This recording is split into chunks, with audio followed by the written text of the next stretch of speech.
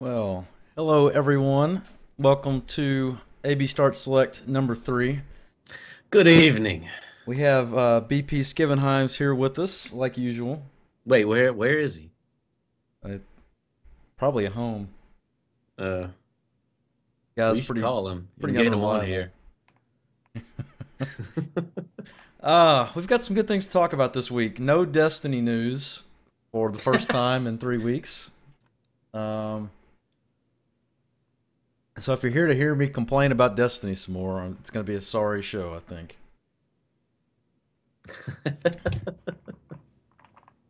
So what's up, Mr. Skibbs? Not much. Been a long day at work, but happy to be home and finally kick back and BS about some games. Yeah, well, I can hear that. Makes sense. It is what we're here for. Yeah. All right. So if you followed the format at all, we're going to start out with some rage-inducing topics, at least for me. Now, some of the topics we're going to go over this week, I guess, are a little unfairly slanted towards my commenting. Although Skibbenheims did pick out one of them on the docket this week, so I'm I sure got, I a lot. got two. Yeah, you did. Yeah, you too. I'm sorry. I actually have a lot to say about the second one, though. So, hope everyone's having a great day. We're going to jump into this. First topic on the board is something that hits near and dear to me as a large supporter of Nintendo, and some of the, and we'll get to some other things with Nintendo later on in the show. But if you haven't heard of Devil's Third, it's it's a hell of an interesting game to follow. It had a huge following whenever it was being developed first by THQ, I think. When Uh, THQ went defunct, it was dropped. Or am I yeah, I getting my believe. games mixed up? No, I think that's what I read. THQ. Anyway, it's Nintendo was rumored to be dropping it. They weren't even going to finish developing it after they picked up the development. And they received a lot of pressure from fans because the game was really, really built up. Really built up. And Nintendo finally came out in an official response and said, no, we're going to finish the game in Japan. Still doesn't have a North American release or European release date yet, but they are officially going to release it in Japan. Here's the problem. It's terrible. It is abysmally bad. It's kind of considered one of the worst games to be about to be released ever. Bad, like Daikatana Maybe. bad. Yeah. It may be the game that gets me to buy a Wii U. No. It may be the game to get you to buy a Wii U and then throw it out the window. Yeah. No, I watched some gameplay of it here today, and yeah, it was pretty awesome in all the wrong ways. I did read, they said they weren't gonna or didn't have plans of releasing it in North America. Apparently, Nintendo of America tweeted, I guess it was today, that they will be. Um, but I don't know if that's truly a firm commitment or what. That's something I read here just moments before we started. Um, and I watched a video of some people playing one that seemed to be completely dubbed and ready in English. So, Well, and there's a lot of there's, development time that went into it before Nintendo ever picked it up. yeah, Here's the problem. It's been said many times in the past that Nintendo as a company has done as well as it always has because when Nintendo puts its official, there's a rigorous testing process that Nintendo takes to put its official seal on things. I know that they didn't want to disappoint fans by not releasing a game that was really highly looked for, but I feel like this could be a huge misstep at a really bad time to go ahead and release this in North America if it's already seeing the horrible reviews and gameplay that it's got so far. yeah, Uh, Now, no, it's not a fully 100% Nintendo developed product, but Nintendo is very guarded about what it puts its seal on, and Some people have criticized them for that because the process cuts a lot of games out that maybe a lot of Nintendo fans would love to play. But it's also considered one of the bigger selling points of Nintendo. They truly release really fun, good games. Yeah, I mean, I remember, it kind of being a big deal even back in the Super Nintendo era to if you, made a game that got that and got that kind of approval, it was a big deal. Yeah. Um, Well, I don't know. I watched some gameplay footage of it. As far as the type of game, I mean, it looks like it's all over the place, all over the board. I don't know. It just looks completely. You take a company who notoriously is known for not releasing mature type games, and then you yeah, put an extremely mature subject matter game on a system that's not even selling well to begin with. I don't know. Now you're talking going back to the days when Nintendo really put the seals out, but that was because originally you had to have a chip in the cartridge that Nintendo sold you to put the game on the cartridge, oh yeah, and that was how Nintendo prevented third-party stuff from skipping that. Now I actually have some Tengen carts, that the black one, like the black cartridges for the original NES. Because if you read up about Tengen as a company, they basically reverse manufactured the Nintendo chip and started releasing their own games. Got a huge lawsuit over it. Huge lawsuit. But it's interesting to watch Nintendo struggle to do anything right now, and yet we're going to release a game that's quite obviously going to be a bad game. Just because some fans wanted it. yeah, Sometimes fans are not right, by the way. Sometimes we are not right. It happens a lot. I don't know. yeah. I don't know what to say about it. I watched some videos of it, and it was pretty phenomenally bad. The first thing, you said it earlier, maybe the Daikatana of games, and watching videos of it, Daikatana was the first thing that popped into my head. Yeah, I think naturally both of us go to that because we were such fans of what that game was supposed to have been. One of the things in a few different video reviews that I watched, and also read in an article I read that was reviewed, that was funny to me is there were multiple instances where they actually went as far as to say that certain aspects about the game were so bad that they were almost good Yeah. in that sense. But this one article, they really the way they stated it was great. It said, "It's so bad it's good can apply to parts of Devil's Third, but not once did I think the developers were in on the joke." Yeah. Yeah. It's like the old cult classic movies that are just really bad, but they're still known because they're hilariously bad. Yeah. I have a good friend that all they watch is like the sci-fi monster flick Oh stuff. Lord. They're terrible, but when you look at them that way, it becomes a fun experience to be around.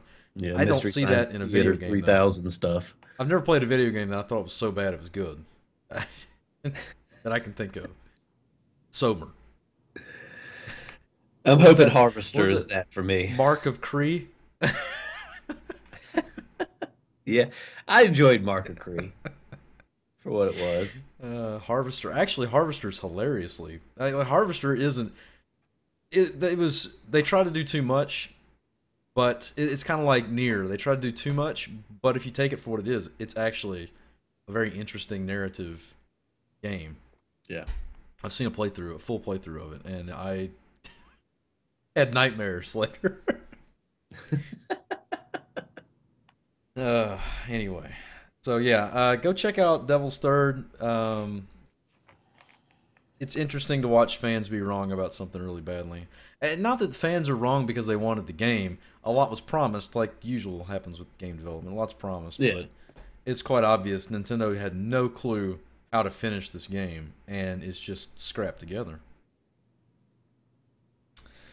Moving on to number 2, something that actually it doesn't apply to Skip and Hubs and I at this moment. It might in the future. It might not. It's not something that we bank on. But talk for a bit about money in gaming as far as players and money. because I'm interested in knowing how you chime in on this, given because I know how I feel about this whole deal, and this is in relation to someone that I do not follow. I am not a fan of most YouTube Let's Players. It's not my thing. I watch a couple. This would be in specific reference to PewDiePie and his huge outcry of hate against him for the amount of money he's making playing video games. I'm gonna let you start. You know, I'm jealous of the guy. Honestly, I I think do most think people are. yeah, and I think that's where a lot of the hate comes from. You know, the outcry, really outspoken hate. But I do think it's crazy that somebody can make that much doing what they're doing.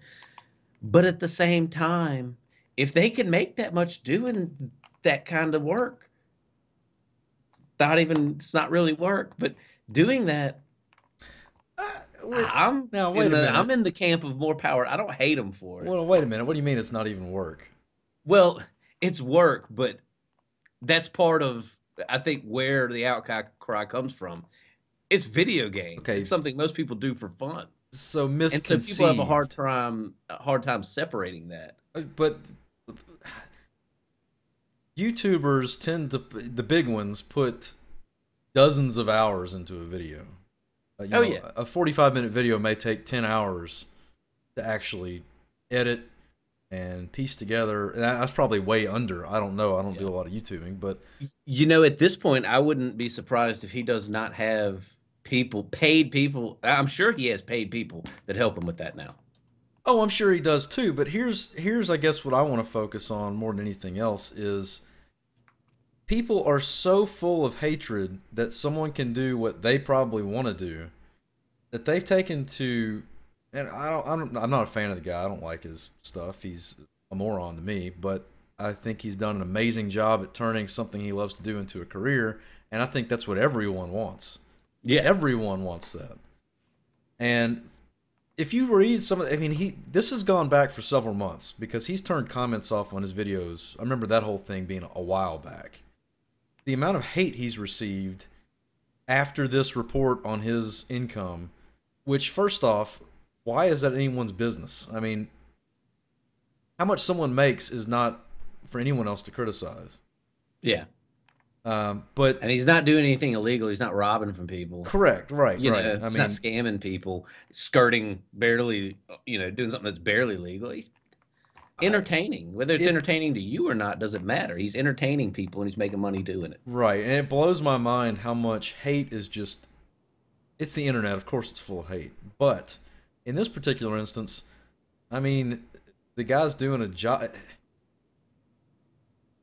You and I stream. I probably stream a little bit more a week than you do, simply because I don't know. I don't know. I do have the Sunday stream, but Yeah, I we're mean, putting 20 plus hours in on top of a 40 hour a week job. There are times when those 20 hours, it's unpaid, sometimes unpaid labor almost is what it feels like. It's hard sometimes to turn the stream on and sit there for 3 or 4 hours. Even with having great support from our channels that we do, it doesn't mean you always want to be doing that. Even though you love doing it, yeah. I I don't get hate in that way. I mean, hate the guy because you don't like his videos or whatever else. Don't hate someone because they make more money doing something they like than you do. Yeah. I just find that to be ludicrous. Yeah. I don't get it. Although from what I understand, his response to it is basically he's just kind of shrugged it off. I mean, what can he say? Yeah, Haters gonna hate. I true. mean, It's true. It amazes me, but a lot of things on the internet amaze me these days. And the only reason Yeah. why that does it does kind of apply because I think we're always any person that's streaming on Twitch on a schedule for X number of hours a week would love for that at some point to become their job. I think that would be awesome. It doesn't mean we ever believe that's going to happen, but Yeah. if something happened, and it did, I mean, I don't think we're going to turn it down. No. No. So, guys, don't hate us when we're big and famous. No, I'm totally kidding. All right, last topic for Rage Mode today, and this is one that I probably have a little bit more to weigh in on than Skibbenheim's does, but I think we agree on a lot of things. Rock Paper Shotgun, which is a website that I typically read fairly often, released a top 50 computer role-playing games of all time list. And I'm not going to go through all of them. I'm going to start with what they say is the number one. Now, keep in mind that computer role-playing goes way back. It goes way beyond the consoles. Computer role-playing was like 1980, 81, Ultima, Calibeth. We're going way back to the pen and paper graphing type simulations. The top number one game rated by Rock Paper Shotgun as the number one RPG of all time on a computer was Dark Souls 1. And a couple of things confuse me about this because I'm looking down the rest of their list and a lot of them are spot on. Maybe I'm talking out my ass here, but most people that I know, if you ask them what the number one computer role-playing game of all time is, they're going to say one of two games. I just saw one come up in the chat. Baldur's Gate 2, Planescape Torment. That is pretty much going to be the epitome of the computer role-playing game. Dark Souls is a great game. I love Dark Souls. It's not really an RPG. And it wasn't even made for computers. It was ported to the PC after a console release. I've not been able to find the author of this article, and I'm assuming it's because it was a collaboration from a lot of different authors. But or maybe after a few comments got posted, they redacted the name. They pulled it, yeah, because it says by RPS, which is just probably usually what they do if it's collaboration. Why would you put Baldur's Gate? Let me see what number. I think Baldur's Gate and Torment were 2 and 3, but I can't remember which order it was. Baldur's Gate 2 is number 3. Yeah. Planescape Torment is number 2. Elder Scrolls Morrowind was number 4. And Ultima 7, which is also up there with the Baldur's Gate crowd. It just depends on how early you got into PC gaming, is number 5. So you have, and I'm leaving Fallout 1 and 2 out of there. Fallout 1 and 2 are also considered top tier.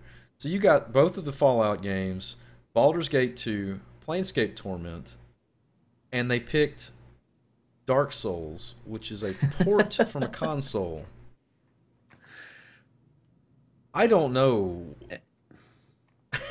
I mean, I understand that game is popular, but from what I understand, the reasons it's popular aren't generally the things that I think make a RPG good.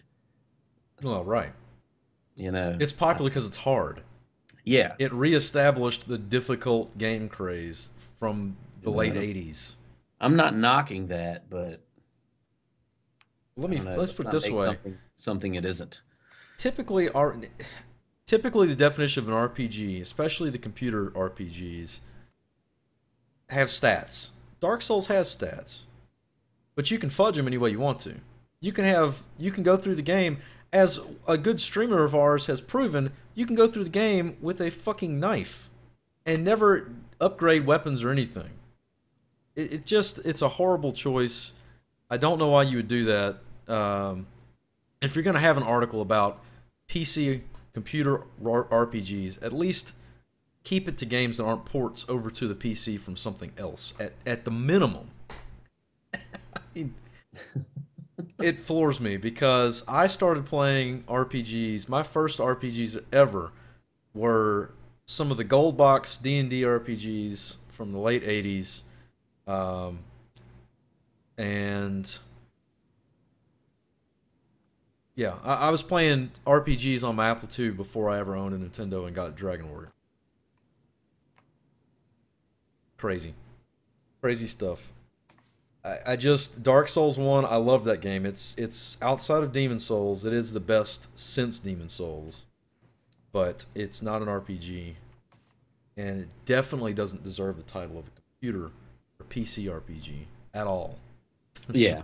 I mean, if you're gonna make a PC RPG list, it's got to be PC exclusive games, I or think you might as well just make an RPG list I and think include System everything. Shock 2 was high up on the list. Another Yeah, first-person shooter that had RPG. Deus Ex draws the is it an RPG? Is it an FPS? Those are hybrids. They're not PC RPGs.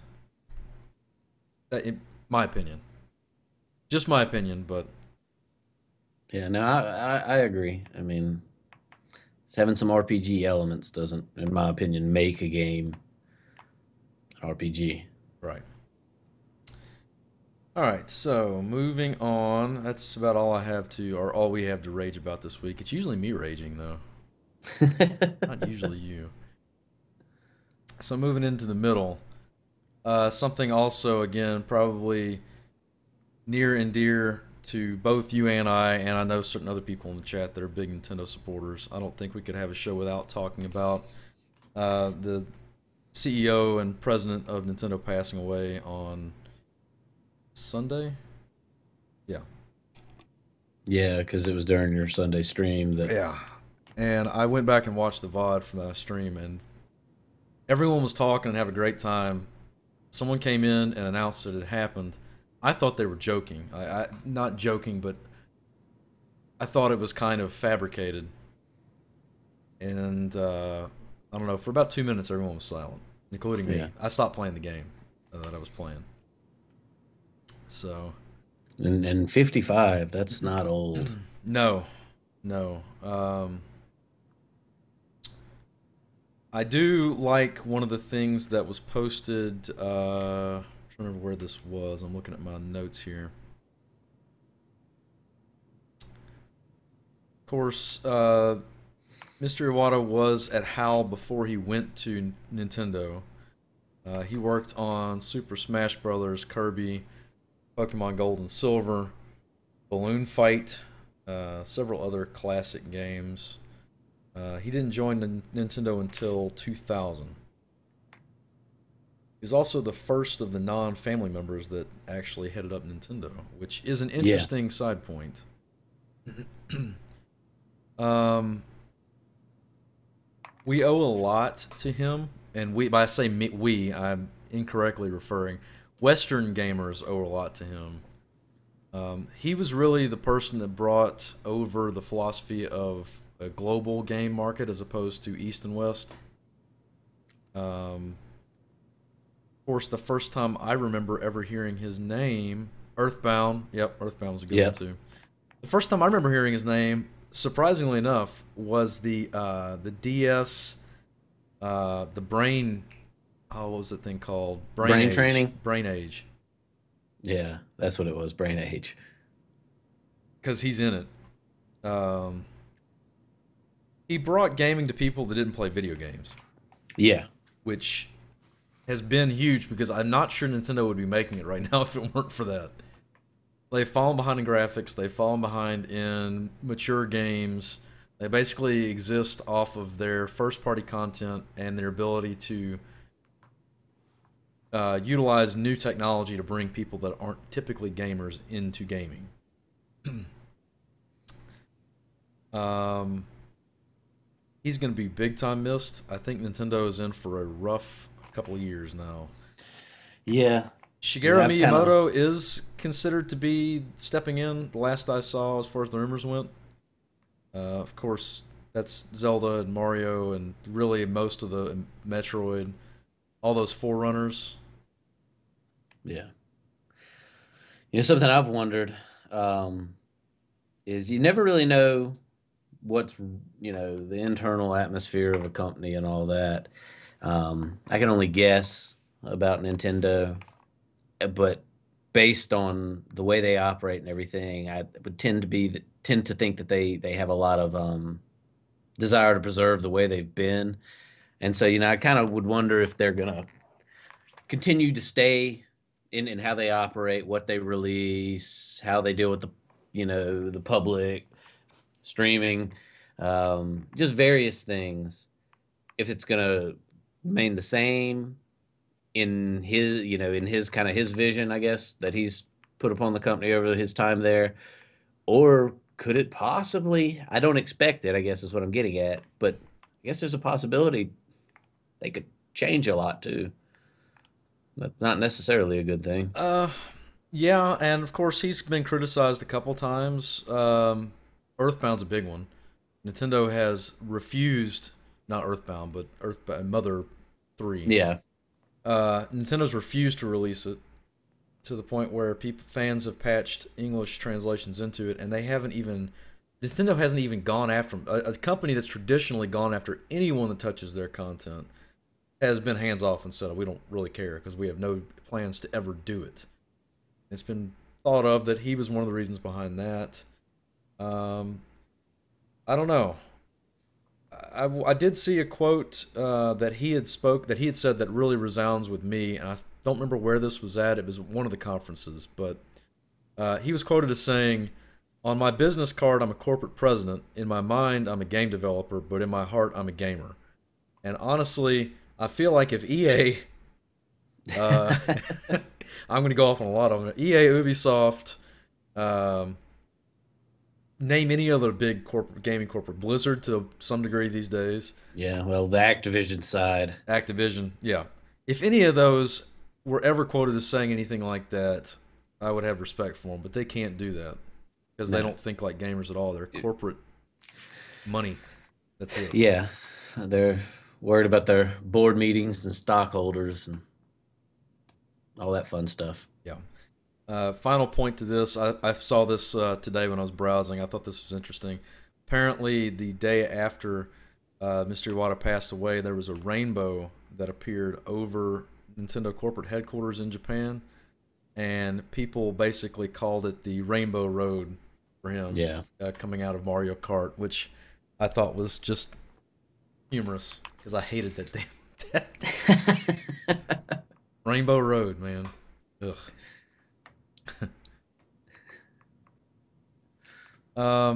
This is gonna be brief because this did not turn into what I thought it would. I don't know if you paid attention to Amazon Prime Day at all today. I I looked around at it very, very little. I did not see a whole lot that got me excited. Keeping in mind, I've been an Amazon user for a long time. I love Amazon. This was the whole Amazon Prime Day was quoted, or they were quoted, and of course it's all advertising, but it was gonna be bigger than Black Friday, which that's a hell of a claim. First off, Amazon's site today looks terrible. It's impossible to browse. You notice that? If you try to get through all these deals that are like 1 hour lightning deals, you have to scroll through a bar of them, and it's just unwieldy. It's not even. Yeah, it's I don't know. Let me put Not it this good. way: I've watched On the Hour every hour all day. I have yet to find something. A Chromebook was be about it. They had a Chromebook on sale for $200. I mean, if you go right now, you can get $5 off select Gillette blades. Yeah, there's so many items on this Prime deal that are like geared towards home, like sanitization and grooming, like just weird stuff. So the only reason why I put this on the list is for those that don't know and that are Amazon Prime members. I'm a Prime member. If you're on Prime and you buy video games, there are hidden discounts that will not show up until you go to your cart. Now, I'm not talking about whenever you look at an item and it says regular price and then it's got a Prime price. There's actually hidden discounts that when you go to your cart, I've tested it. It is there. And they're not like $1. They're like $8, $9 on some of them. Here's what I don't get. They want to sell things and make money. Why hide it that much? I don't get that I'm tactic. talking about just with video games now. Yeah, yeah, Not yeah. with But I'm, everything, just video games. you know, with anything, what? Why hide it if you want people to buy it? Um, I don't know. I couldn't tell you. Someone told me about it about 2 weeks ago, and I didn't believe them. But I went and looked it up, and it does exist. I could have gotten Arkham Knight for about $9 cheaper than what I got it because I'm a Prime member. So, needless to say, I will now be looking at Prime before I pre-order my stuff. I don't. I don't know. Maybe they are hiding it from publishers. Maybe we hit Turmoil's right. I don't know, but Yeah. it's crazy. So this was never supposed to be a huge talking point. I just wanted to let anyone else know that is a Prime subscriber. There are video game discounts you can get on Amazon if you are part of Prime. So there you go. Next one, I'm going to let you lead off with. I'm going to put the title up and tell you what it is because of the delay, but it is Rufies and Video Games. Yeah, there was a news story that came out about a German gamer, Xbox fan, that got caught and was arrested for roofing his girlfriend. Not for the typical reasons, so that she would go to sleep so he would have more time to play his games. I just, that's dedication. And I say that laughing with a smile on my face. Drugging somebody is no laughing matter. Let's get that out of the way. Unless it's yourself. Yeah, unless it's your, well, that doesn't count. You know, that's serious. You don't do that. And surprisingly, he did not get any jail time. $538 fine, I think, was what it was. Yeah. Now, also a factor in that could be different country, different penalties for different, for crime. I would expect over here, so somebody got caught doing that, regardless of any assault occurring on the individual after the drug takes effect or not, because obviously that didn't happen in this case. I would expect somebody to go to jail. That's serious. Actually, I wouldn't think so because unless this is one of those cases where if the person that was drugged pressed charges, maybe. But if they didn't want to pursue the case, then it would probably just be a misdemeanor of negligence of some sort, which would carry a fine. I doubt you'd go to jail unless they wanted to say it was an assault, which technically it would be if you wanted to press charges for that. Yeah. Then that would change things. But I don't know. I can't speak for the law. I would think it has a lot to do with the outcome of the person that was drugged. I want to say this, speaking from personal experience. I was married for 3 years. There were many times where I wanted to play video games instead of dealing with married things. Married things. Did the thought ever cross my mind? No. Drugging never crossed my mind. More like, here's $100, go do something. Go see a movie or something. The fact that someone would drug. This wasn't a wife. This was a girlfriend. To break up with her. Yeah. Being single means you can play all the video games you want to outside of your job. I mean, this was Germany. They are kind of hardcore over there, so yeah. That was just a very interesting story. You told me to add it, so I added it. That is an interesting one. I'll give you that one. I don't remember if it said what game he was playing. I think it was probably Call of Duty, which there's no reason to drug anyone over Call of Duty. The game is terrible. Yeah. It's got its hardcore. I'm inciting arguments there. No. I don't know. I've drugged myself. Well, both to go to sleep and to stay up, so. That's a little different. That's different territory. I guess. Giving somebody else drugs unknowingly. I guess. Next order of business.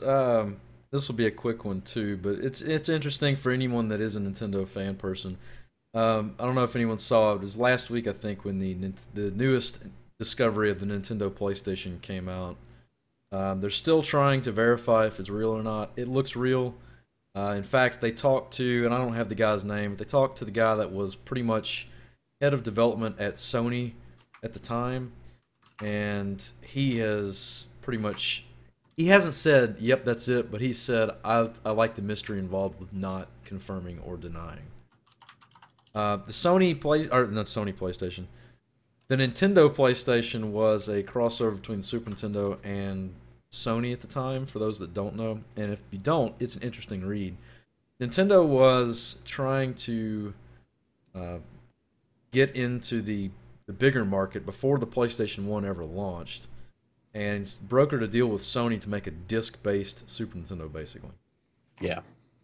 What ended up happening was Nintendo went behind Sony's back to Philips, who was Sony's biggest competitor at the time, and gave them licensing to make Nintendo games on the CDI.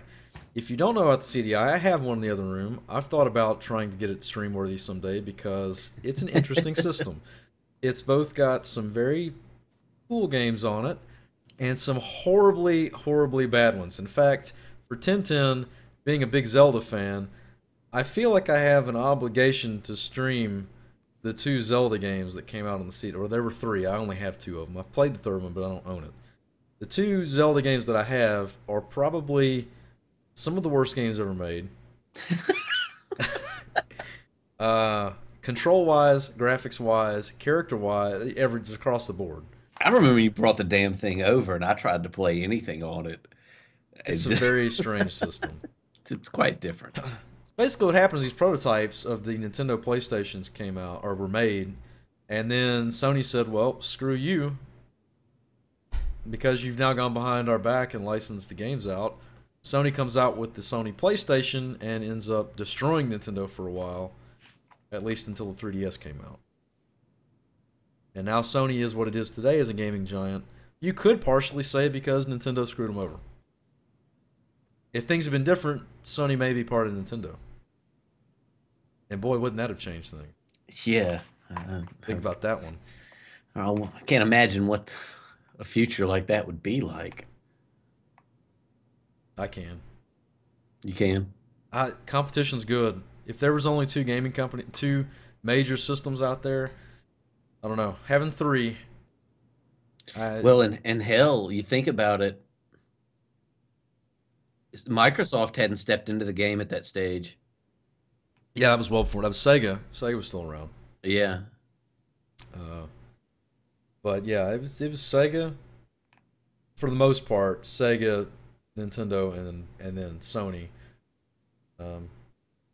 Neo Geo was around, but they weren't very big. You had a lot of handhelds. But an interesting point to note, though, is you're looking at this time as at the end of the Super Nintendo's lifespan. Look at what came out. You have Final Fantasy VI for Super Nintendo. The next Final Fantasy was PlayStation 1. And that was 7, widely regarded as one of the best Final Fantasies of all time. So, not by me. I knew that was coming. But imagine if that would have been a Nintendo license still. You're looking at a very, very different playing field. You can't help but think that Nintendo made a huge mistake trying to get a little bit of extra money out of a deal and losing their asses off, basically. So, yeah. Food for thought. You know, don't screw people over. It's just not a good idea. You know, I looking at it. The thing that I always is going to eat me up about this rare find, if it's not fake. He even had a cartridge, and if I had that, I would be dying to try and find a way to hook things up so I could turn it on and see what that was. Well, the problem is he doesn't have a power cable for it. Yeah. He's going to have to go to a specialist to get one made. Yeah, so when I read the article, the guy basically had stated he doesn't want to try swapping in a power cable from a previous system that looks like it may fit. He doesn't want to possibly fry the thing Yeah, if it could possibly still work. yeah. Now, I mean, did you post the article? I can post it. Supposedly, this surprisingly, the way it was found, it was in this guy's attic because his dad worked with a guy. Post the article here for those that want to read it if you haven't already searched for Nintendo PlayStation. The guy worked as the CEO of Sony Interactive Entertainment at the time. President. Um, that's crazy to me. Can you imagine going up in your attic and finding a what's considered the holy grail of the System Wars, like a crossover Nintendo Sony? Like, yeah, I don't know. Let's see. Next, I'm gonna let you take this one too to begin with. Let's talk about your Tony Hawk that you wanted to bring up. Yeah. They're doing a new Tony Hawk Pro Skater 5. And honestly, I'm not sure if this one shouldn't have maybe been done during Rage mode. Um, you know, I was a big fan of the Tony Hawk Pro Skater games when they were on PS1. Uh, I had friends in college that were a huge fan of, I think it was 3 on the PS2. Just play it for hours on end and were so good at it. Uh, Gameplay wise, yeah, I mean, it was never graphically an amazing looking game. Gameplay wise, it was just tons of fun. The way you could chain everything together and all that. And I really hope they preserve that in the new one. I'm sure they would try. The thing that I've been reading in some articles that have come out already, preliminary looking at gameplay videos and all that, is criticisms of the game looking like it has PS2 era graphics still, PS2 era quality, animations, the physics look wonky, and all that. And it's like, man, you know, was a great. I am. That was a great series. They're gonna put it out as a AAA title with a $60 price tag. And I looked at gameplay videos myself, and I could see what they're talking about. Um, it's not out yet. And without feeling it, I mean, the game never looked great. Like you'd go to do a grind on a rail and you wouldn't land on it perfectly. You'd snap to it as long as you hit the buttons at the right time and all that stuff. And that may have been part of what made the gameplay work out so well and be so fun. So I guess it's yet to be seen, but it's kind of disappointed with a lot of the comments that I'm seeing about it ahead of time. Did you watch the interview with Tony Hawk where they showed off segments of it? I had watched an interview with Tony Hawk where they showed off segments of it No, I'm quite a talking about while back. at this E3, at this past E3, they interviewed him. I think I'd watched interviews from before then. Right. And it was all very positive and all that. And they interviewed him recently. I think it was either right before or right after E3, and they showed off. They're not final build, but they're pretty close. Basically, the same video that you're talking about.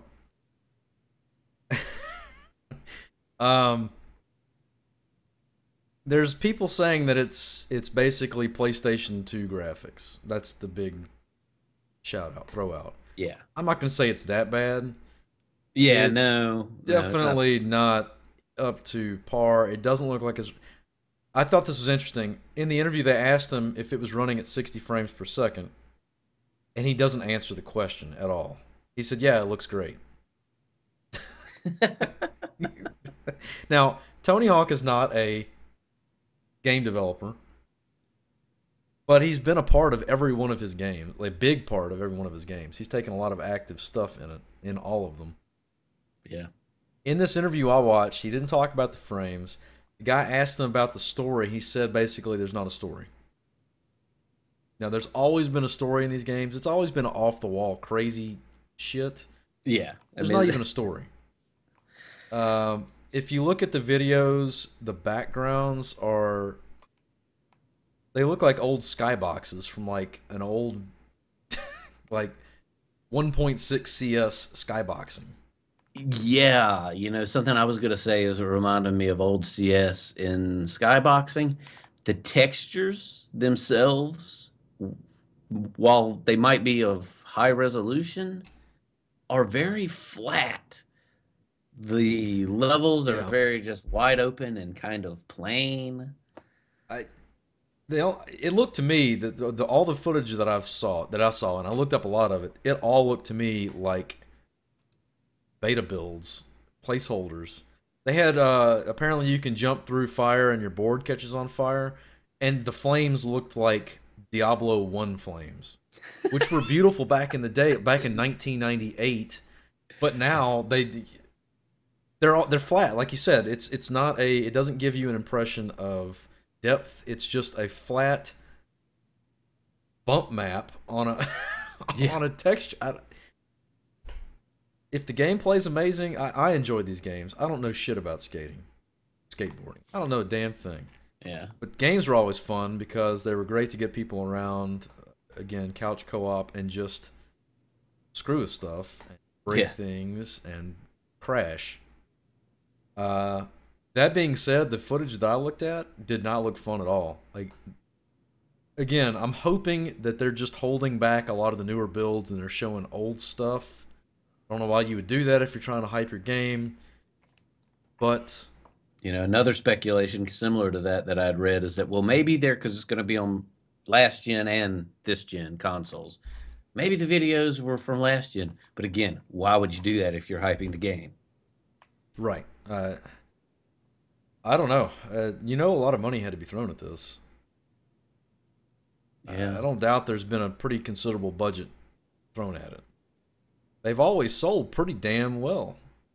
I mean, this isn't BMX Triple X here. We're not talking about some offshoot, game that basically sold itself based on porn.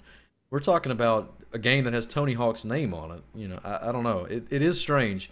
You brought that up, and I hadn't really looked into it because I hadn't heard about it. The more I read, I just was going, man, this is this just looks weird. I can't believe this, but stranger things have happened. Yeah. All right, last of our topics for this show before we get into viewer questions. Skippenheims does not know about this. I added this today. Uh-oh. However, he may know about the actual topic, but we have not pre-discussed this. It is regarding something that was brought up on the last show, though. So, Skippenheims, I don't know if you know about this, but Gearbox wants to make another Duke Nukem. Yes! Yes! Do it! If you remember from our last show, one of the games that Skippenheims wanted to see a new game in the series was Duke Nukem. I kind of had a feeling it was going to happen. And the reason I say that is because right after Forever happened, which was such a disaster, Gearbox got their hands on the IP. Hmm? I actually have a quote about that if you'd like me to read it.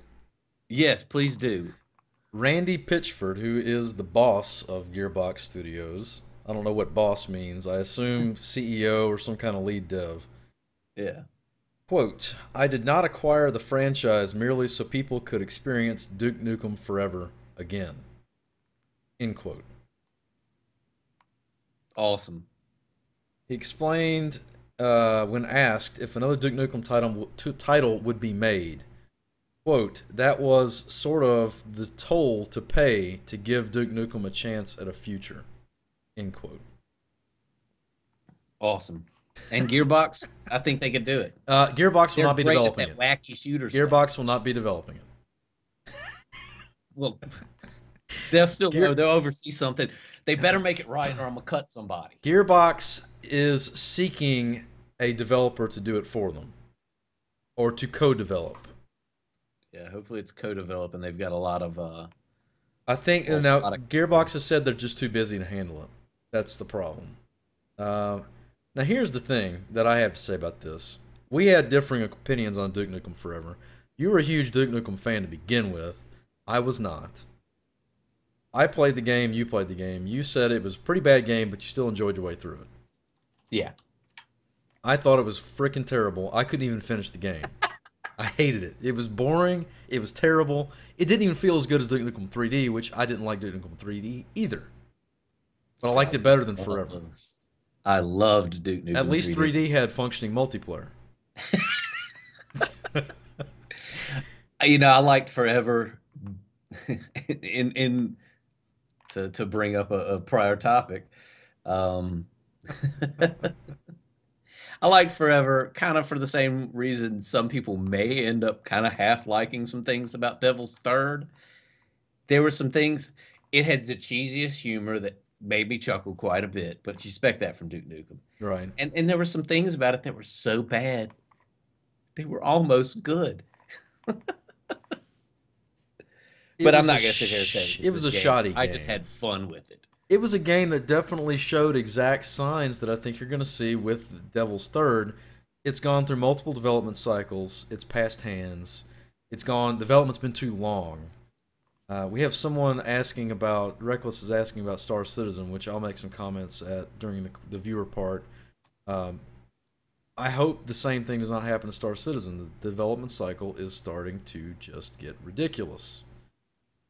Not Duke Nukem Forever ridiculous, but keep in mind there's been way more money thrown at Star Citizen. But that's a whole different topic. We'll get to that. Is this a bad idea? No. Duke Nukem's a long-running series. I think Gearbox probably paid low dollar for the franchise label since After how hard of a flop, exactly. Uh, we'll see. Gearbox is not going to be doing the development, which that could be really bad. Yeah, Outsourcing development is not doing part well of the right news now. kind of scares me. Yeah. Um, I mean, it could be okay, but I would really, really hope that they're extremely hands-on as the publisher. Well, did I at least make you happy to bring that up? You did. So see, I didn't I had, insult Skimmenheims today. I actually I made him had happy. That some hope for the future make now. sure this VOD goes on YouTube because that's never going to happen again. Yeah, you're gonna have to help me get it. But you Okay. can just export it. And... So I got two viewer questions here from that have been posed over the week. One of them, I guess kind of goes more towards me because I've streamed more of the Tales games than you have. Although, so you've played Zillia 1. Yeah, Have you played any of the other ones? I've messed around in Symphonia. I've messed around in Hearts R.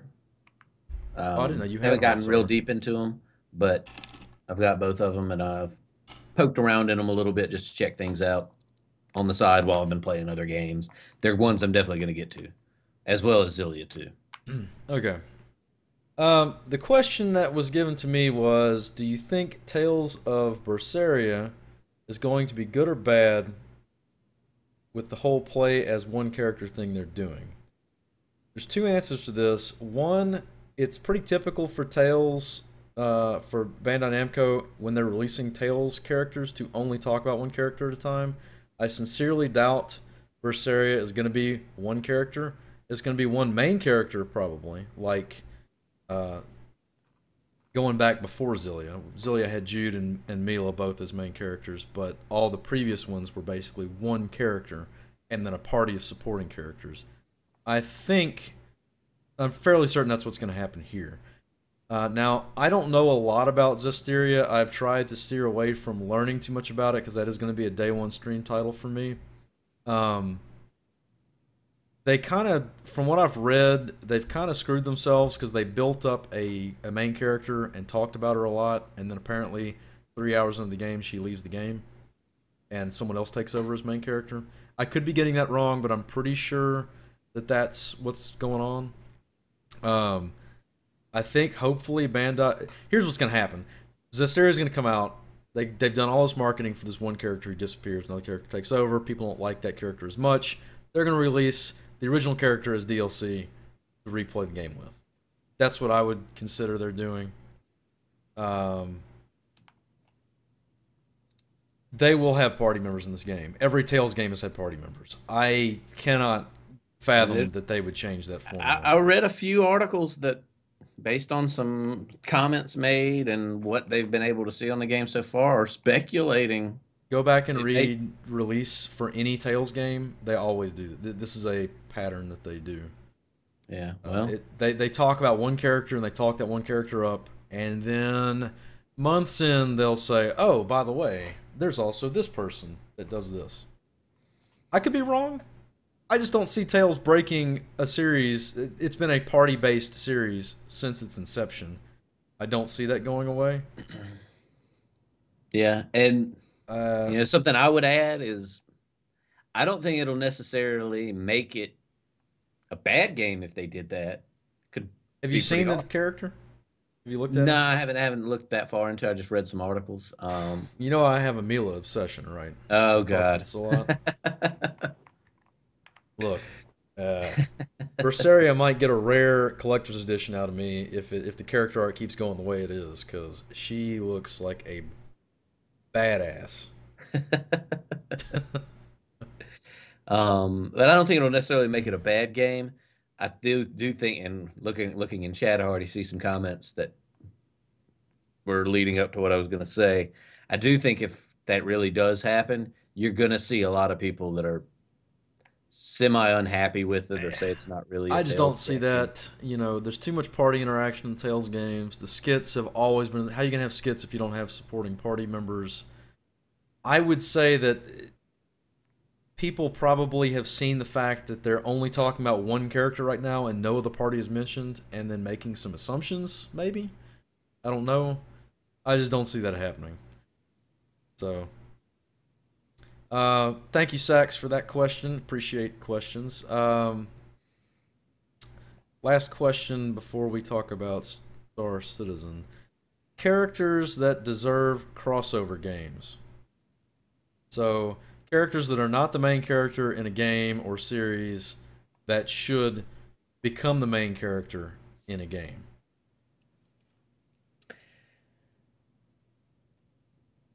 I've got a few. I had some kind of a hard time thinking on this one, but I do have a few. One of the first ones that came to mind for me, and probably the most significant of the few that I've got, would be Terry Bogard from the Fatal Fury fighting franchise. Um, I loved those games as fighters. I loved him in the games. I watched quite a few of the Fatal Fury animes. Loved his character. Honestly, I'd love to play a JRPG with him as the main character. I'm just gonna put it out there. I could be wrong. He is not as a main character, but someone that's played the game, there's a DS game that mashes a bunch of characters together into a turn-based tactical RPG. Is he in that one? I have it, but I haven't beaten it. I can't remember if he's in it or not. I, So hopefully, I maybe would someone not in know. chat's played that game. I don't know. Anyway, so Terry Bogard in an RPG. Yeah. Okay. Another one I would like to see. I'd like to see Alvin from Tales of Zillia get a game. I actually, when I was thinking about this list, other characters from Zillia came to mind. The only reason why I would say no is because it is the Tales game that got a sequel, and they all reoccur in it. So I feel like that was kind of a throw out to all of them. But yeah, Alvin was fun. I liked Alvin. Yeah. Alvin in the second one is much better than Alvin in the first one, by the way. Project Really? X Zone. Thank you.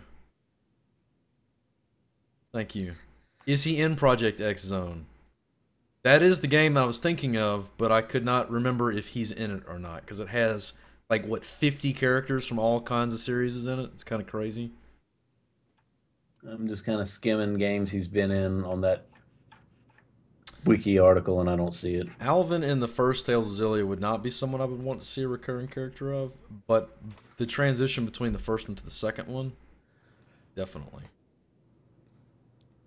Of course, Honestly, even the one, because I've only played the first one, so I'm basing it off the guy that I knew from the first one, and it was some of the, he's he very was Han kind of a Solo-ish bastard.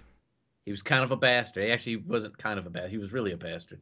Um, for a and reason. he seemed to flip flop, wishy washy. You didn't know what to think of him, and that type of stuff always piques my interest. So you like backstabbing assholes? Is what you're saying. Hey, he always came through in the end. Uh, If I had to Thermal. throw one more out, and I don't know, this one a lot. I'm sure a lot of people would really be like, "What the hell's wrong with you?" I'd play. He was my favorite character from the Final Fantasy 13 series, and I would play a game led by Saz if it didn't suck. Oh, okay. I thought you were gonna say Snow. I was I about to thought cut about this saying stream that off. I was just about to to cut. send you over the edge, but I decided not to. Or No, Hope. Hope. Hope. Hope's the one. Hope gets Give his Hope own his game. own game. Oh Final God. Fantasy 13 for Hope returns. Do it. I'm not gonna buy it, but I want to read about it. All hope is lost. Yeah, oh, yeah. Oh man. I want to make a quick comment. Someone in chat Turmoil mentioned Gino from Super Mario RPG. Actually, we brought up Super Mario RPG in our last stream. Nintendo owns, or Squaresoft owns the rights to that character, and Nintendo owns the rights to the game. So the only way that could happen is if Squaresoft and Nintendo started working together again, which would be amazing. Just saying. Would love for that to happen. Okay, I got a couple actually. I put a lot of thought. I probably put more thought into this question than any of the other ones that we've talked about today. Because I have a couple of really good ones. I even thought of names. So if there's any video game developers out there that want good IPs, I'm about to just get some licensing and get these done. The first one's for you, Skiven Himes. Ooh. I mean, I really feel I really feel like a Tipo game would just be. Oh God, damn it! I even have a name for the Tipo game. I'm gonna drive So over there Tipo with a gets steak knife. Tipo gets a standalone game. I guess Elise would have to be in it because technically they're one and the same, but she'd be a minor bit player. Oh my God. I even thought of a name, so we could have Tipo's Bazonga Bash. I mean, seriously. I feel like that is just waiting to go off the store shelves. Don't you? No, no, So you don't think I should copyright that? no. Well, I don't think you should. I couldn't because it's got a copyrighted character in it, but I really feel like that would be...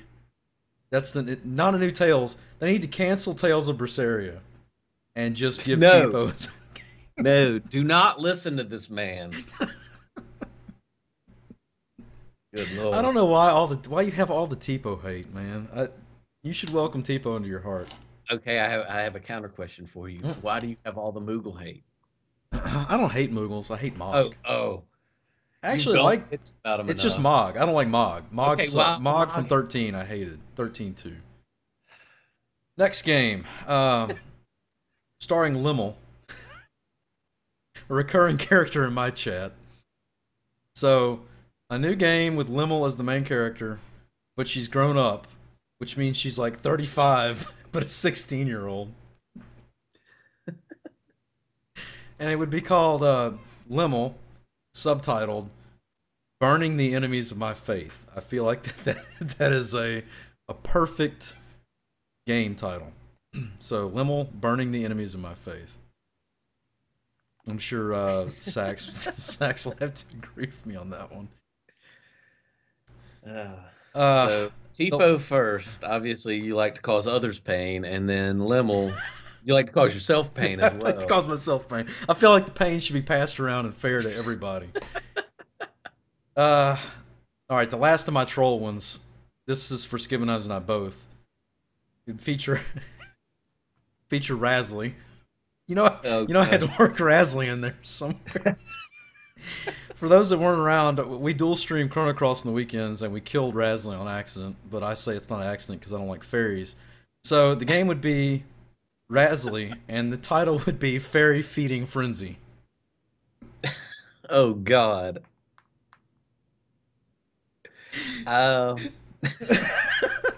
Is the object of the game to kill Rasley or Rasley? Yeah, it's to feed fairies to any plant time monsters. Possible. Yeah. Yes, it's a recurring Rasley murder simulator. Exactly. Okay, I will agree to a Tipo game if it has a similar premise.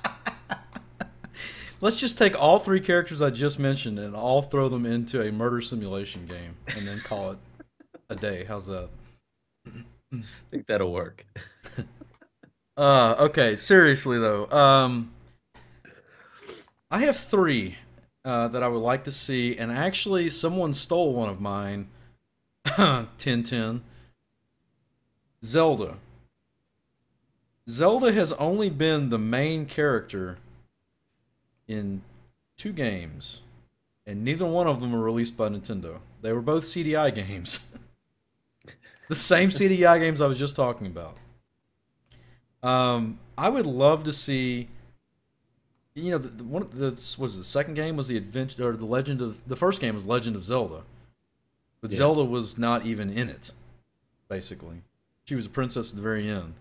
Yeah. Um, in the CDI games where you play as Zelda, she wields a sword and throws bombs.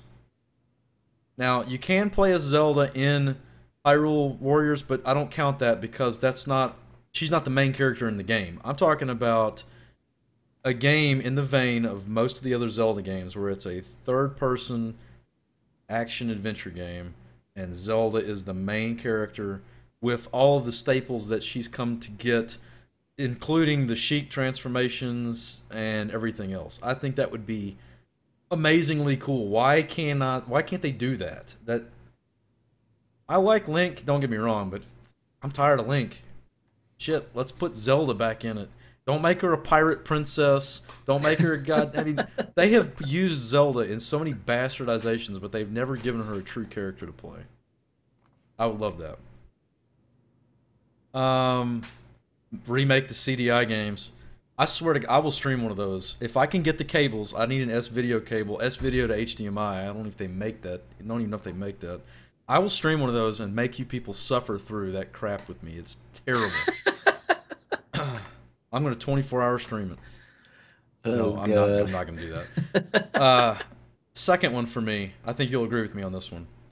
We can't get a true Chrono Trigger sequel. We know that's not going to happen. But man, it would be nice to have either a prequel based on Frog. Just Frog. His backstory as Glenn into the transition where he became Frog up to the point where the main series picks up and he gets picked up by the party. Because there's so Yeah. much room for the fight between he and Megas to go on and on and on through the years after the curse and even before the curse, because they did fight Magus's army before Cyrus was cursed in the first place. Yeah. Frog is very easily my favorite character in Chrono Trigger. I just feel like that character could have he'd actually be strong enough, much like Zelda, to have his own game. Yeah. And it would be all new material. No one's written it, so Square would not have to deal with the pressure of, is it a prequel to Chrono Trigger? Is it a sequel to Chrono Trigger? Nope. You could even leave out the part with Glenn as Glenn and just do Frog. I would be the happiest person in the world. Yeah, and with that, obviously, you would get more Magus, so that would make me happy. You I would mean, get more granted, he, Magus. he would be entirely as a enemy, but Well, either that or a that's how silent it is. antagonist, meaning the stuff in the game would pertain to him, but he may not necessarily be involved. Because then you're Right. you're having to get back into that Chrono Trigger storyline, which I don't think Square is ever going to write again. It could be all against Ozzy though. Ozzy. All right, my Ozzy last one, most eats people sleep. probably are not going to get, but I do feel strongly about it. There's 15 Final Fantasy games, about to be 15 Final Fantasy games in the main series, countless other ones. Um, there was one, I think, for the Wii that was basically what I'm about to mention, but they did it as an action game, not a real RPG. I would love a Final Fantasy told from a villain's perspective. It would be something completely new.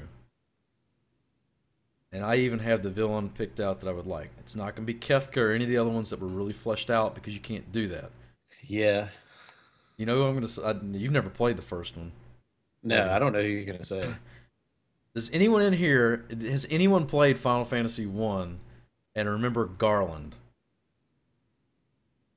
So Garland is the first Final Fantasy villain. You meet him literally 2 hours into the game, if it takes you that long.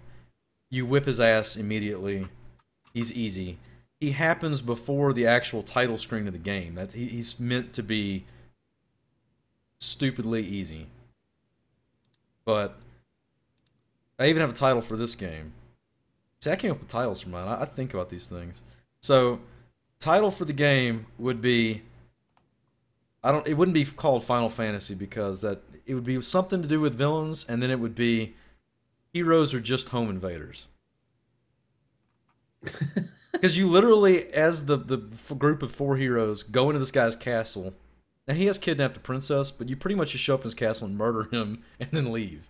That's it. The castle's like one hallway. You walk down the hallway, you kill him, and then you leave. Something about that, man. That would be so. I want to see. Now, if you're a follower of 8-bit or Nuclear Theater that did the 8-bit Final Fantasy webcomic, Garland is a very, very strong recurring character in the game. He's a complete moron. Yeah, I want a game based on Garland. I think that would be hilarious.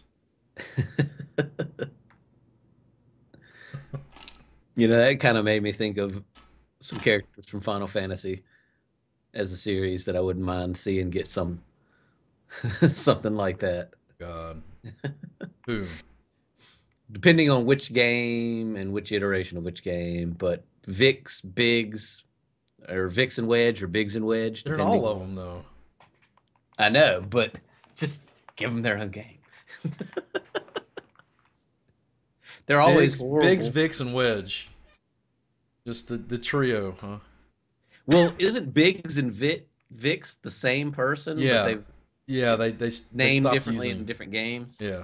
Yeah. Because Biggs and Wedge was a little too much of a giveaway. Yeah. Too Star Warsy. Yeah. All right, we got like 2 minutes, maybe 3 minutes before my guys. I will be starting my Suikoden 3 stream directly after this, after about a 2-minute break to change equipment out. Star Citizen was mentioned. Do you know anything about Star Citizen, Skibbs? Honestly, I cannot say that I know much. It just passed $86 million in crowdfunding, I think. Holy cow! 86 million. It's either 80 or 86. I know it's in the 80s. Look, I want to back Star Citizen. I think if the game ever comes out, it's going to be really, really amazing. But here's my problem. Star Citizen has gone through... The game is going to be done in modules based on how much funding they received. The modules are so far behind at this point. I'll be amazed if the game ever comes out. It's just taken too long. I think they capped the crowdfunding at 65 million. That was the last stretch goal. That was 20 million ago. Keep in mind, Star Wars: The Old Republic, I think, cost somewhere around 300 million. It was the most expensive game to develop ever. But it was fully voice acted by actual real known voice actors. That's where most of the budget went, was cinematics and voice acting. I played the game for several months. It was not very good, so that was just a waste of money. They have 100 million almost, completely out of fans' pockets. No studio backing. And they haven't released anything beyond like a dogfight trailer, and that's it. And it's been, I don't know how many, at least a couple of years now. Does it have the initial start? You know, I'm seeing that possibly 16. I'm looking at multiple articles. CID disputes indefinitely delayed label given to Star Citizen. Yep. You know, 2012 was when funding started. October of 2012. So it's almost been 3 years, and I haven't seen much. I've seen... The game is supposed to be kind of like... Remember, did you play Earth and Beyond? I can't remember. I played the hell out of Earth and Beyond. No. It's basically a Starship MMO where you can actually go down... It's kind of like... what you call it? Eve? Well, no, the game's coming out at the end of the year. That we also talked about No Man's Sky. No Man's Sky. It's basically an MMO version of No Man's Sky. Um, I don't know. I got a lot of hope for it, but at this point, with it being this long and they still haven't released anything worthwhile for people to look at, they're gonna. I know they've already started having it. More and more people are gonna start rescinding their payments. They're going to cancel their backing, and any work that's gone into the game. Yeah, I don't see it ending well. If you are a supporter and you have put your money into Star Citizen, I hope the best for you. I'll withhold any other judgment until I see actual real player footage of the game. It's been 3 years in development now. You should have something to show me. Virtual reality glasses in games can be a gimmick. It won't last long, much like 3D. And then we'll be past that. Yeah, that's unfortunately what I think is going to be the case. Could be wrong. I would like to be wrong. I actually bought into the 3D, the last round of 3D gaming technology, the NVIDIA 3D technology. And when a game was made for it, it was great. I had the benefit of being one of the rare individuals who really didn't ever deal with any eye strain. That's a big barrier for entry when you can't sit there and play the game comfortably. I didn't have that problem. Tons of people do. Um, a lot of problems people had with it was they simply just didn't want to wear a pair of glasses. Even if it was the nice passive glasses that are polarized, you don't have to wear heavier shutter glasses or anything like that. They didn't want to wear a pair of glasses to play a game. Right. I think you're going to have a lot of people that don't want to wear a headset. They're fine playing it on a monitor.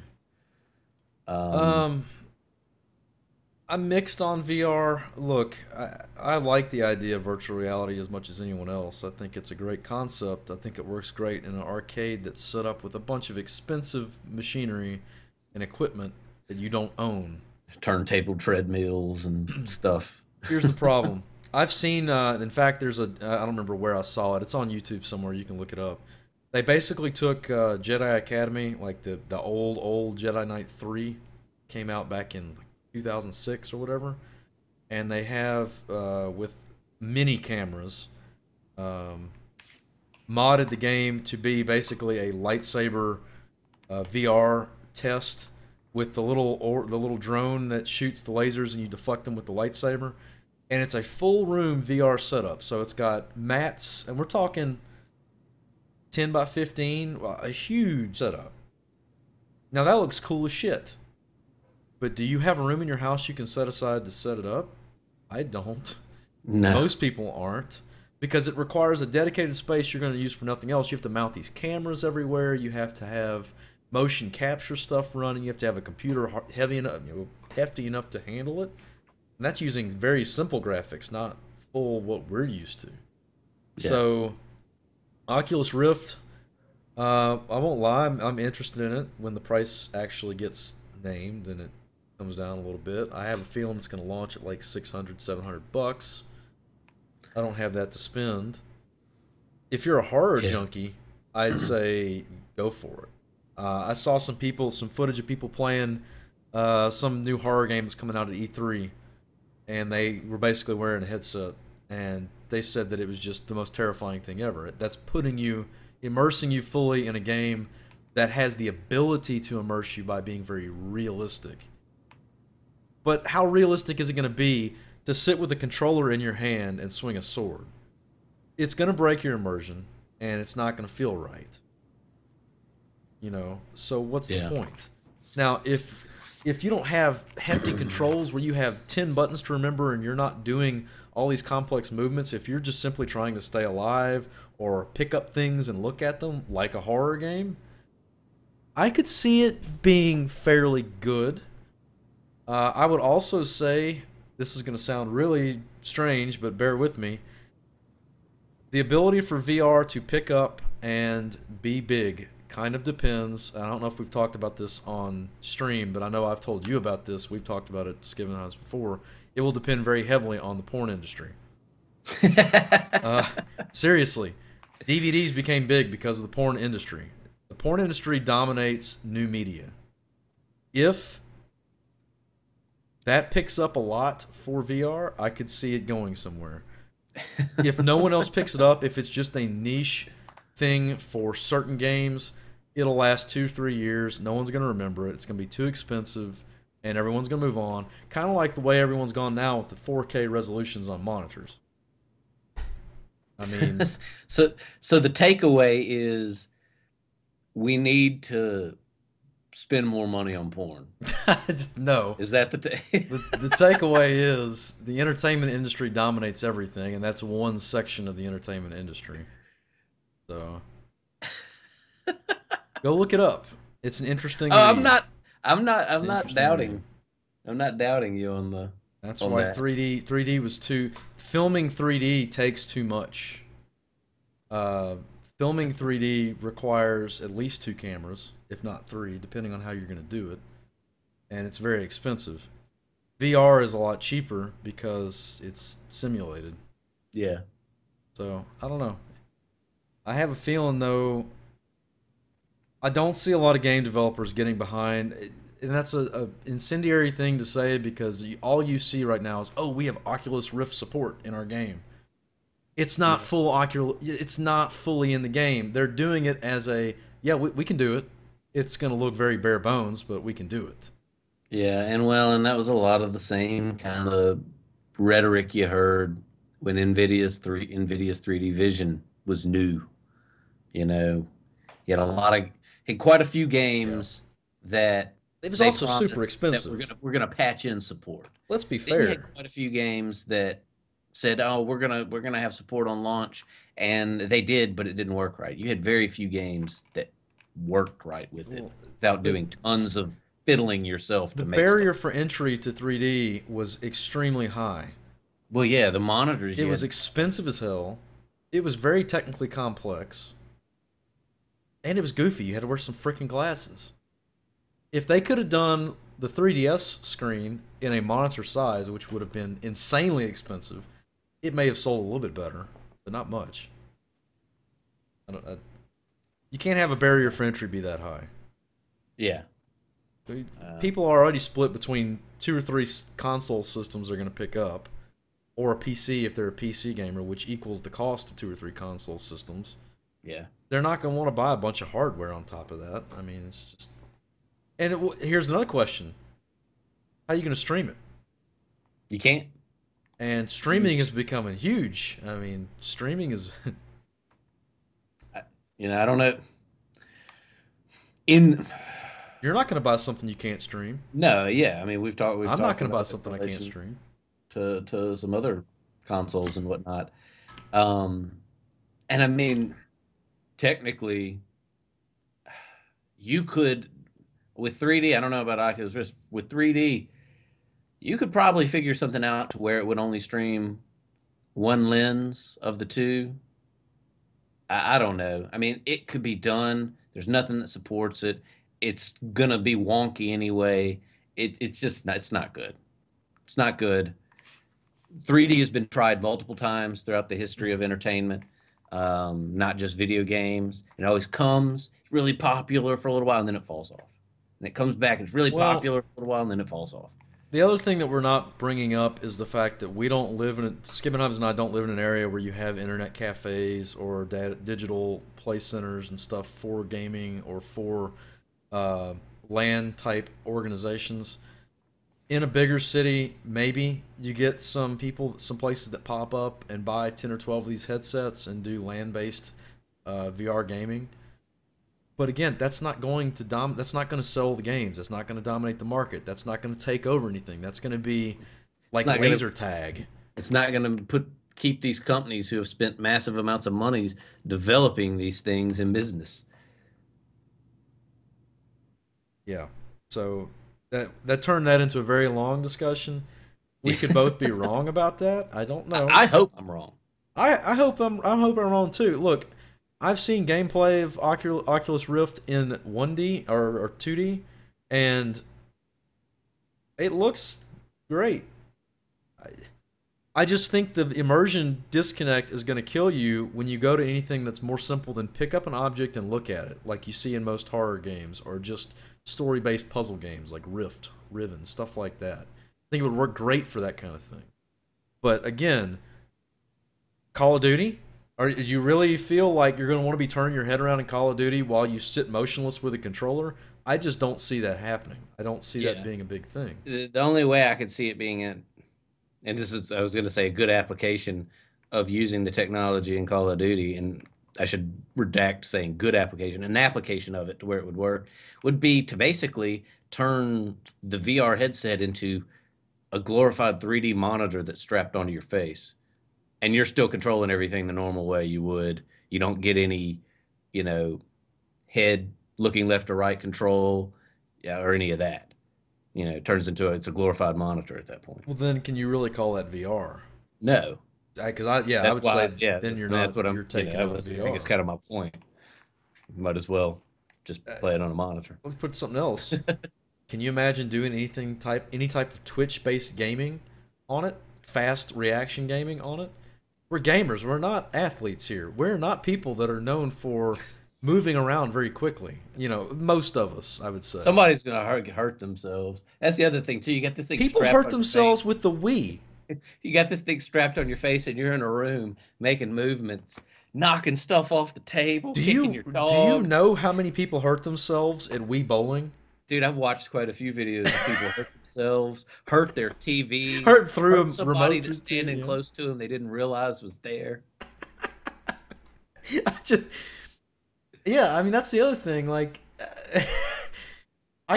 self-depreciating humor is great. Look, I used to play some sports. You played more than I did, but I'm not into video gaming because I want to be moving around all the time. And I think it would be great to do like maybe 30 minutes and then you're done and you're doing normal gaming. But do you see someone spending 4 hours aiming around a room with their arms? Because I just don't see it.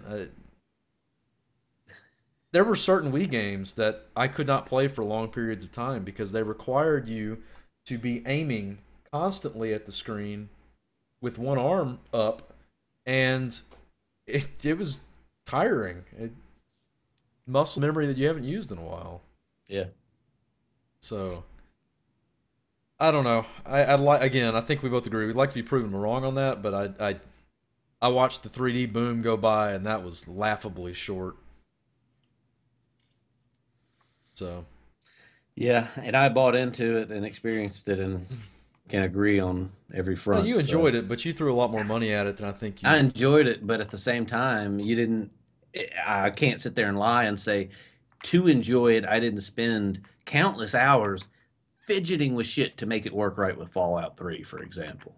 Because there were so many graphical anomalies and Yeah, artifacts, and okay, everything else in the game is rendering in 3D the perfectly, but crosshair. somehow it's showing the water effects right in front of your damn face, like I remember that because shit like that. I went and played it on your rig one time for Yeah, I think it was Resident Evil 5 and Fallout, yeah. and they were both Resident like, Evil 5, I remember, worked pretty well. Fallout, no. for those that haven't played it before, it kind of reminded me as if you were looking through a window from very close, looking through a window at someone on the other side of the window. You can tell that they're in 3 dimensions, but it was very fake looking 3 dimensions. Oh yeah, It's very fake looking. So I yeah, had a feeling that was Sword Art Online being brought up. Yeah, when we get attachments that mount into our skulls and get brain synapses into games, then we know we've got it made. Or some evil person then locks us all into the game and holds us hostage. yeah. If y'all have any questions or topics for next week, be sure to either message them to myself or Skibbenheims on Twitch. Tweet them to us. It's below our names at BP Skibbenheims at Keldon, or you can email me at keldon@gmail.com. Please include your Twitch username if you want me to give you a shout out for asking a question. That being said, Skibbs, why don't you take it for about 2 minutes and say what you got, what you're playing now, and what you're about to play, and we'll call this one a Well, wrap. well, as I was last time, I'm still plugging away at Persona 4. Um, it's gotten very, very interesting. I think we're reasonably close to knocking that one out. And as has been my plan, stated here for a while, after that, I'm going to move into Fallout 3 and Fallout New Vegas. Loved those games. So pumped for Fallout 4 to come out. And I think it'll be a lot of fun to stream them. And it's been long enough since I last played them that they'll feel somewhat fresh in that respect. Uh, You gonna do any? Are those gonna be modless, or what's your plan? yeah, modless for the most Running part. graphics mods? I might do some slight texture mods. I don't know. I'm really leaning on doing them Hmm. totally modless. Few people that watched my stream that I've talked to have requested that I at least install the Iron Sight mod for Fallout 3, but I don't know. I'm just leaning towards modless, the way the game was meant to be I played, would I guess. recommend there is a mod that auto saves your game about every 15 seconds. Well, apparently, a lot of people are having trouble with current hardware having the game crash on them a lot. Yeah. That's a pretty good mod, I think, to run. Prevent you since you're streaming, you want as little downtime as possible through crashes. So, Yeah. are you going to be doing? You just going to be playing it the way you want to play it, or are you planning on doing some challenges, like going through a way you've never played before? Maybe a fist run. I I would have love. considered not necessarily doing a fist run, but I've considered doing a melee run I because I would love to never see a messed with melee run. anything melee wise in either of the games. I Yeah, think you I'm should. considering doing something a little different. Although I loved the game so much, I would still have a blast playing them the normal way. Yeah, I think a good interesting run would be really interesting to watch. Yeah, yeah. My 2 cents. All right. Uh, or yeah, go ahead. You can catch Skivin Himes on Tuesday, Thursday, and Friday on his channel. And then Saturdays, as I mentioned, we dual stream. Currently, we're streaming Chrono Cross. I think we probably have one or two, depending on how far we get with the next one. One or two of those left before we move away from Chrono Cross. Yeah, I don't know how long it is. I'm avoiding looking it up, but I'm thinking we got one more. It depends on how much the bosses manhandle us. I don't know. We haven't wiped in the last two streams though, Yeah, so I'm feeling pretty beastly. I don't know. That Transformer guy we fought last time was kind of scary. So that will be happening at 6 o'clock Central on this coming Saturday. Uh, I stream Sunday, Monday, Wednesday, Thursday, and Friday. Because I'm just more dedicated. No, I'm currently working on Suikoden It'll 3. set you on fire. We're about 37 hours in at this point. Um, Going for all 108 stars. I don't know if we'll actually get it, but directly after finishing the Suikoden 3 run, I will be moving into a Final Fantasy marathon. We're going to play 10, 10, then 12. Then we're going to drop back to 9. And if I have enough time before October, we'll play 8. And that's going to be interesting. I hate 8, but we'll see what happens. Definitely playing 10, 12, and 9, though, all in a row. And we both start at 6 o'clock Central Time. Said he's on Tuesdays, Thursdays, and Fridays. I'm on Sundays, Mondays, Wednesdays, Thursdays. So, I think we're going to wrap this up. It's going to be about 5 minutes for me to transfer equipment around, then I'm going to start the Suikoden stream up. If y'all want to give me that amount of time, Skivenheims, it has been fun as always, sir. Yes. Once again, another one down. And we'll be doing it again. I guess are we settling Wednesdays for It's sure? settled on Wednesdays, yeah. It'll be Okay. this will start every Wednesday at 5:30 Central. Cool. So follow us on Twitter. We have Steam groups too. We'll see y'all. Well, I'll see y'all in a few minutes. Skivenheims, have a good one. Yep. Y'all have a good night.